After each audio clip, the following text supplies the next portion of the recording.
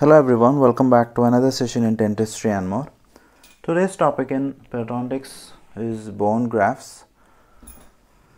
So bone grafts are nothing but materials which is used for replacement or augmentation of the bone.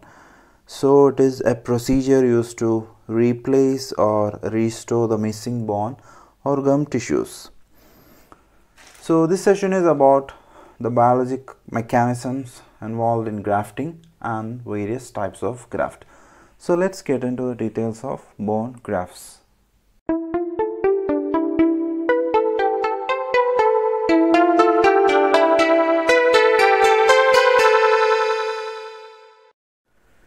So grafting is nothing but implanting a healthy tissue from the donor side to the recipient side. So here the defect is present, so we keep a healthy tissue to the new recipient side so that it is restored, repaired and regenerated. So what are the rationale of this process? Because this process will enhance the regenerative capacity of the bone and it will achieve new attachment apparatus. Okay, so these are the rationale of this grafting, and basically we have three biologic mechanism which is happening in grafting. The first one is osteoconduction, then osteoinduction and osteogenesis. So this is the process how the new bone forms at the recipient side. So you can see all is having osteo, that is a bone. So one bone formation via conduction, second via induction, and this is a natural process, genesis. Okay, so what is exactly osteoconduction? So osteoconduction, okay, it is a formation of bone by osteoblasts from the margins of the defect on the bone graft material. Okay, so this is a graft material. Okay, so this is a graft material. We are implanted. This is a recipient site. Okay, this is a recipient site and this is the graft material. We just remove this. So this is the from donor side we implanted a graft here. So osteoconduction means formation of bone by osteoblast from the margins of the defects on the bone graft material. Okay, so this is a margin. Okay, this is a margin. Okay, so there will be osteoblast here. So it serves as scaffold for bone growth. It does not inhibit nor induce bone formation. Okay,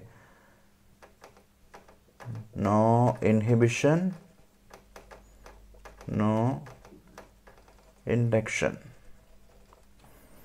So what happens is it facilitates bone formation by bridging the gap. Okay, so bridging the gap. So there is a gap here, that is between defect and the new graft which is implanted.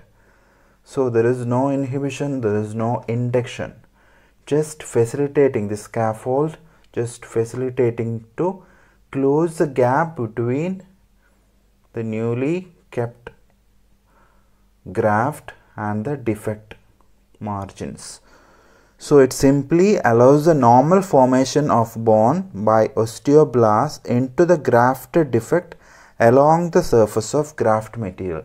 So this is the surface of graft material. So along the surface of graft material there will be bone formation and bridging the gap. So this is osteoconduction. Okay, so whereas osteoinduction is, it involves new bone formation via stimulation of osteoprogenitors from the defect. Okay, that is means from the vasculature. Then it differentiates into osteoblast and begin forming of new bone.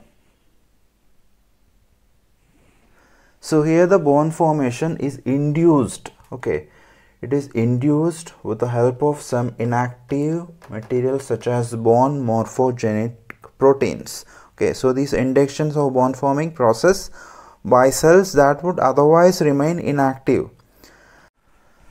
So these bone morphogenic proteins induce bone formation. In osteoconduction there was no induction, it was just facilitating. Here the induction, that is the osteoprogenitors are stimulated via the new defect, that is from vasculature, to differentiate into osteoblasts with the help of bone morphogenic proteins. Whereas osteogenesis is the normal process of bone formation.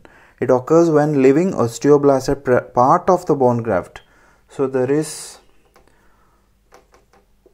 already present osteoblast within the graft. So when there is adequate blood supply and cellular viability, these transplanted osteoblasts from the new centers of ossification within the graft starts forming bone and it creates the new bone. Okay, so because this osteoblast already exists and added as a part of the bone graft from ossification centers, which contributes to the total capacity for bone formation.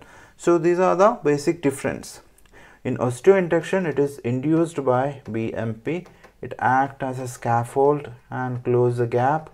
This is, the cells are present within the, that is osteoblast is present within the graft. Here the inert material like BMP induce bone formation. That is the difference between these three mechanisms.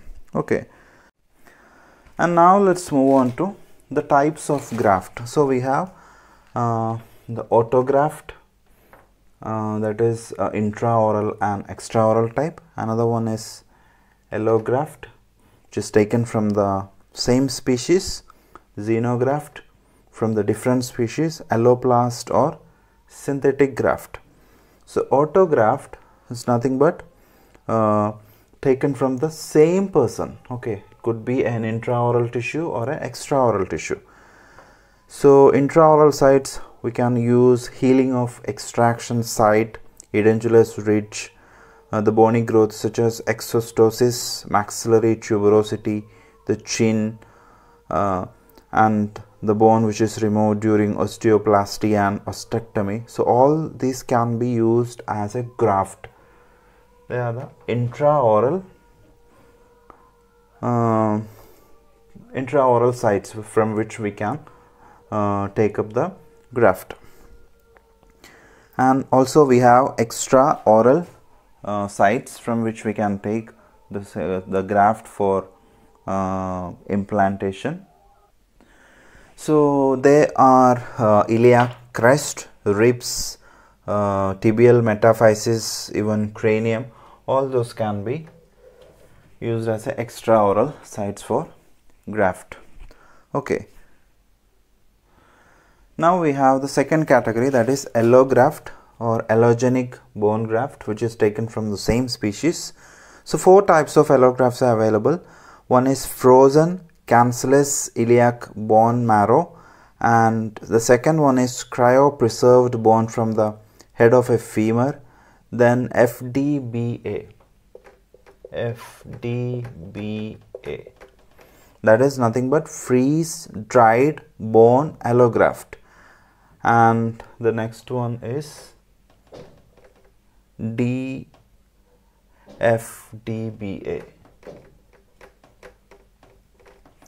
which is demineralized freeze dried bone allograft. So these are the 4 types of allograft. So the only material with human histological evidence to substantiate the regenerative use are autogenous bone graft and this DFDBA. Okay, so these are the 2 materials which can induce the regeneration of bone. And also it is important to understand the screening protocol of tissue bank, that is procuring and processing the graft in donor selection, processing technique and particle size. The third one is XENOGRAFT. XENOGRAFT is different species, okay, such as calf bone, keel bone, and anorganic bone. So these materials have been discarded for various reasons. That is XENOGRAFT. The last one is alloplast or synthetic bone grafts. So a number of synthetic or inorganic graft materials are available for use in the treatment. So they act almost exclusively as biologic fillers with this bone fill and very limited connective tissue regeneration. And the last one is alloplast or synthetic bone graft. So a number of synthetic or inorganic graft materials are available for the use in the treatment. So they act almost exclusively as biological fillers with very limited connective tissue regeneration. They can be classified by their ability to be bioabsorbed, such as absorbable material or non-absorbable material. So absorbable materials are ceramics, hydroxyapatite, calcium sulfate and calcium carbonate or beta tricalcium phosphate, and non-absorbable are porous hydroxyapatite or bioactive glass. So these bone graft materials help maintain space to facilitate the formation of bone within a confined space. So they should facilitate the growth of neovascularization and migration of osteoprogenitors. And the size of bone graft particles determine the resultant space available for osseous formation. Okay, so the typical size of bone graft particles ranges from 100 to 1000 micrometer, which is conducive to the ingrowth of bone. So what are the basic requirements for bone regeneration? There should be blood supply, adequate blood supply.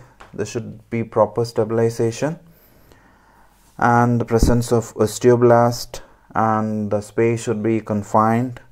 There should be space maintenance and the proper wound coverage. So all grafting techniques require pre-surgical scaling, occlusal adjustment, and the exposure of the defect, correction of exposure of the defect using a full thickness flap. And the flap technique best suited for grafting purpose is a papilla preservation flap, because it provides complete coverage of the interdental area after suturing. Okay, so the graft purpose is suited with papilla preservation flap, whereas the occlusal adjustment and the exposure of the defect is done with a full thickness flap. So the fate of bone graft is different. Once a material is placed in the bony defect, it may act in a number of ways which may decide the fate of this material. So it could be such as bone graft material may have no effect at all, or the bone graft material may act as a scaffolding material for the host site to lay the new bone, or the bone graft material may itself deposit new bone because of its own viability. So anything can happen. So that's all for now. So we discussed in detail about the biologic mechanisms such as osteoconduction, induction and osteogenesis, and various types of graft: autograft, allograft, xenograft and alloplast or synthetic graft. So all are very important for the exam. So each one can be asked as a short note, or this entire thing could be asked as a short essay. So I'll come up with a new topic in dentistry and more. Thank you. And lastly guys, we have started channel membership in dentistry and more channel. So you can explore various exclusive perks for the channel members. So you can explore various options by clicking on the join button adjacent to subscribe button. So we have options of personal WhatsApp help, so you can ask any doubts. You will get answered through WhatsApp, text messages or voice messages. And we have one more option, that is the PDF notes will be available, but as of now we have only the public health dentistry topic. The more topics will be uploaded soon. And the last option is one-to-one interaction session. You will get the personal interaction or personal classes on various subjects from the faculties of respective branches. So explore the join button and let us know if you want any further help from us. Thank you.